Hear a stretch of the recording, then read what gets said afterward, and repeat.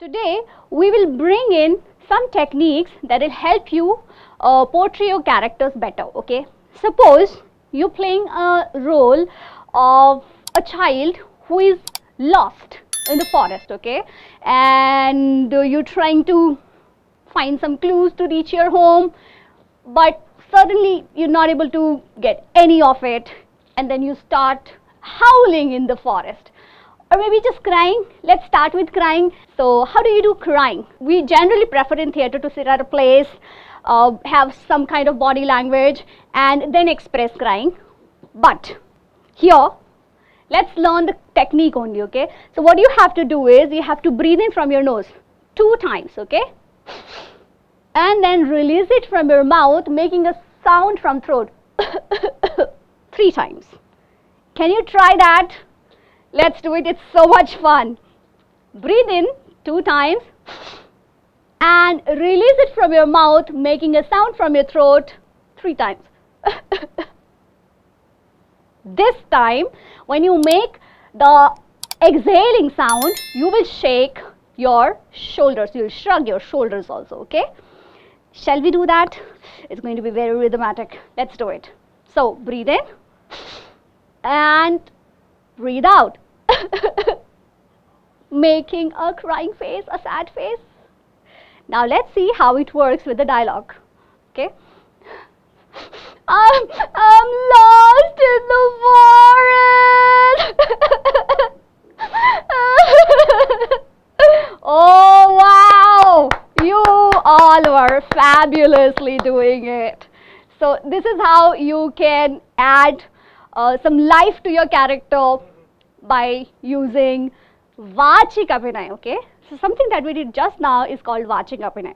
Vachik Abhinay is all about playing with the sounds and exploring the sounds in your body, okay?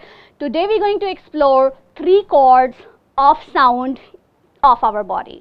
So in our body we have 7 chords of sound, okay? All the saptak, sa re ga ma pa dha ni, comes from our body. Each part has got 1 knot, and today we'll explore 3 knots that are 1 from stomach, 1 from throat, and 1 from nose, okay? So let's start with the basic one first. I want you all to make a roaring sound like a lion. Can you roar like a lion? Breathe in. Yeah, breathing has got a major role to play in all the actions in theatre. So you have to have a wonderful breathing pattern, great lungs, and that's why I always recommend you to do the breathing exercise on a regular basis. So breathe in once again and roar. So what happens when we roar? The roar sound goes all the way from throat to stomach, otherwise it will not be impactful. In order to have an impactful roaring, we have to use our stomach cord. Let's do it together. Okay, how you can feel that you're using your stomach cord? Put your 1 palm on your stomach and see whether you can feel the sound on your stomach or not. Ready? Let's go. Breathe in and roar. Did you feel something around your tummy? Let's do it one more time. Breathe in and then both your hands on your stomach. Breathe in one more time. Breathe in and roar.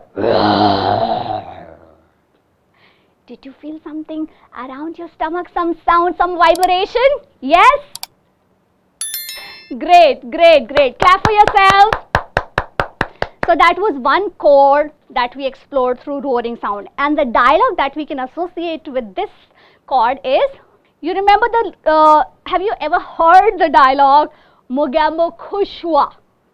So if you see, in the movie Mr. India, there is a character Mogambo, and he repeatedly says Mogambo Khush Hua for 5-6 times in one scene, and all the dialogues that he has delivered has come from the stomach cord. That's, it's applaudable. Amrish Puri was a great actor and he could do that. Let's try if we can also achieve it, yeah? Let's try and repeat the lines with me, okay? Put your hand on your stomach and make sure that you're making the sound from your stomach cord. Okay? ये जो आवाज है आपकी, आपके stomach cord से आनी चाहिए. Let's try that. Mogambo खुश हुआ. मोगैम्बो खुश हुआ, मोगैम्बो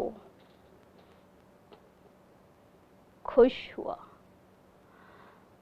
मोगैम्बो खुश हुआ, मोगैम्बो, मोगैम्बो खुश हुआ, खुश हुआ.